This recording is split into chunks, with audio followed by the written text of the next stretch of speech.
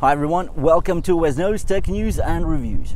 So today I want to tackle a concept. What is better, new or old? Today I want to discuss the Garmin Venu SQ, which is new, only a couple of weeks old, and then of course the Honor MagicWatch 2 42mm from May 2020, which is slightly older at 6 months. Let's dive into a head-to-head versus the Honor MagicWatch 2 and the Garmin Venu SQ.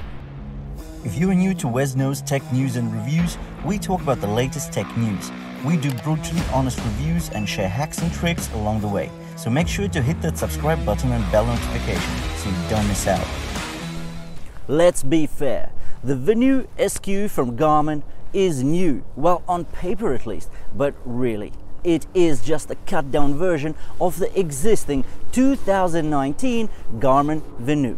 Basically, it looks like the Venu SQ is a cut down version made to look cheaper, feel cheaper, and have slightly less sensors, a bit of slightly less tech, just to make sure that the original Venu does remain the flagship of the two models.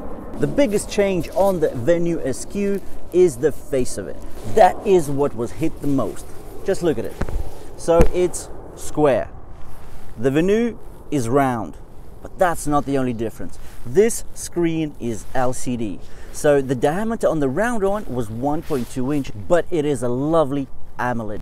It's bright, it's deep blacks. This one is just an LCD panel. Yes, diagonally, it is a 1.3 inch screen, so it's not small, but it is not as bright. We also lost the barometric altimeter. The GPS altimeter is used currently in the SQ. Garmin didn't stop there. It also removed the gyro sensors. It got rid of the live watch faces, and a couple more cut downs have been going on. But let's put it this way, if you are not a pro athlete, you probably won't even notice the differences between the original Venu and the Venu SQ. The only differences are, again, visual. So it doesn't look as smart, it doesn't look as elegant, but then the original does cost £300, while this one is only £190. And then we have the Honor MagicWatch 2. Now, when this thing came out back at the end of May 2020, it caused a storm. It was the item that everybody wanted a piece of. It was that popular. I'll tell you what, it's still popular, and I'll tell you why. The price on this thing is only 130 quid or 150 bucks. For that price, you get a very sharp AMOLED screen. The blacks are deep, the colors are super bright, but that's not all. Of course, there's a whole ton of wellness and fitness features. As an example, there are 100 sport modes. There's even a dedicated running app with 13 courses of varying intensities. And if you fall behind, the haptic alerts or Bluetooth voiceovers will get you back on track. I personally think that these two watches are fighting it out in the similar market space because they are going for those health-minded and fitness-minded individuals that do want to either lose weight or track their runs, their fitness, etc. So now let's get ready to rumble. Let's dive into a head-to-head versus the Honor MagicWatch 2 and the Garmin Venu SQ. And the obvious place to start the comparison is design. The MagicWatch 2 is an obvious winner here, hands down. The watch case is metal. In fact, the case is made of refined 316L stainless steel. This steel grade is actually aerospace industry grade because of its low susceptibility to corrosion. The watch has a solid look and feel to it, especially in black, but still so light at only 29 grams.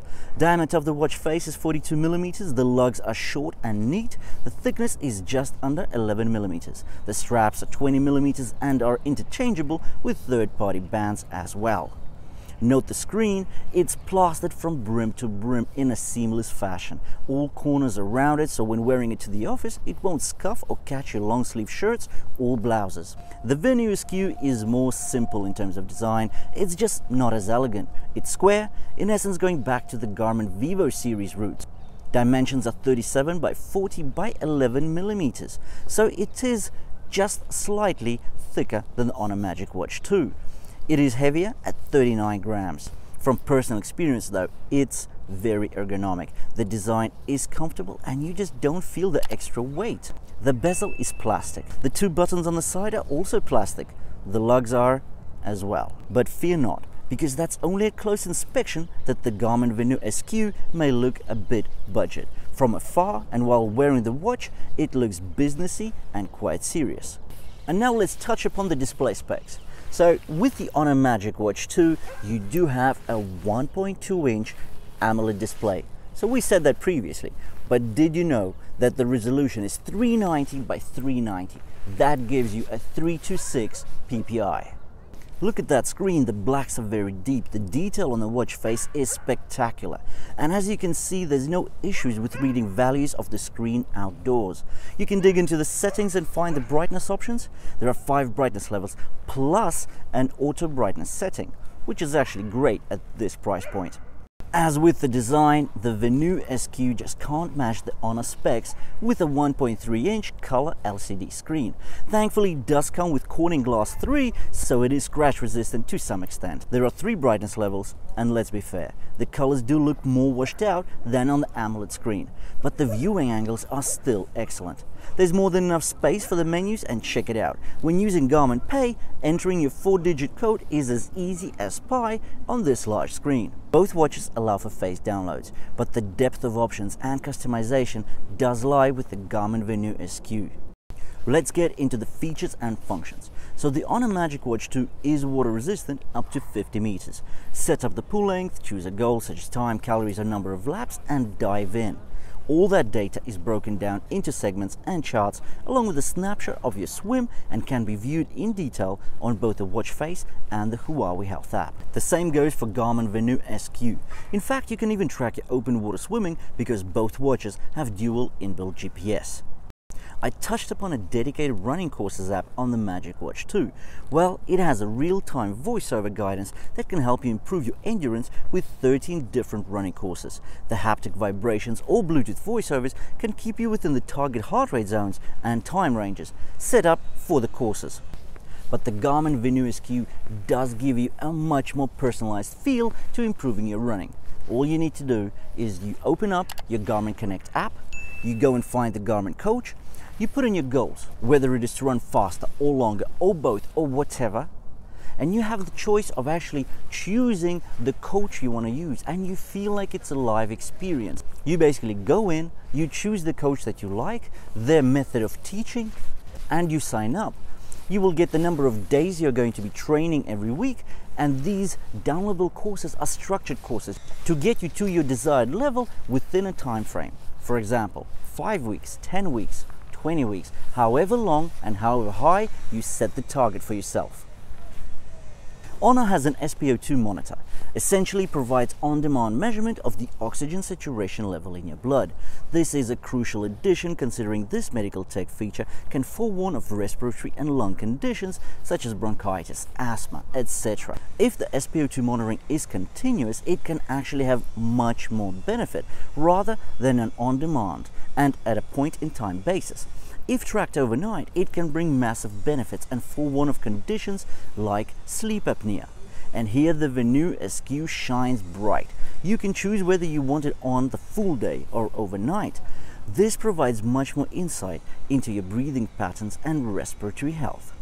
At the end of the day, the Honor MagicWatch 2 is a much cheaper watch than the Garmin SQ, and nonetheless it does still bring cool features to your table, such as medically certified sleep tracking, and that will monitor your deep, your light, as well as your REM sleep. The Venu SQ matches with similar stats.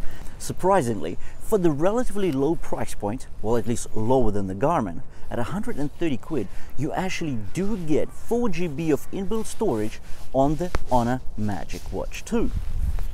And 2 of these 4 GB can actually be used for music.